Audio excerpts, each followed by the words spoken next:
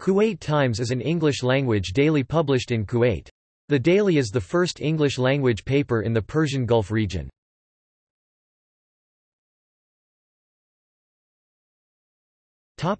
History and profile.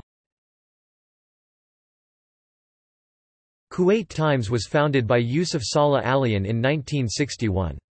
The 36-page broadsheet provides in-depth reporting on local events and business news, analysis and editorials on local, regional, and international issues, and entertainment and sports news and features. The Kuwait Times also publishes a free 80-page tabloid, the first in the country. The Friday Times offers local commentary, news, and analysis as well as entertainment, sports, and comprehensive features.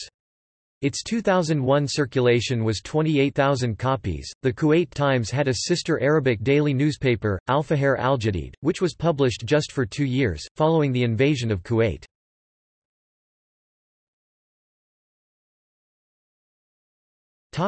See also: List of newspapers in Kuwait.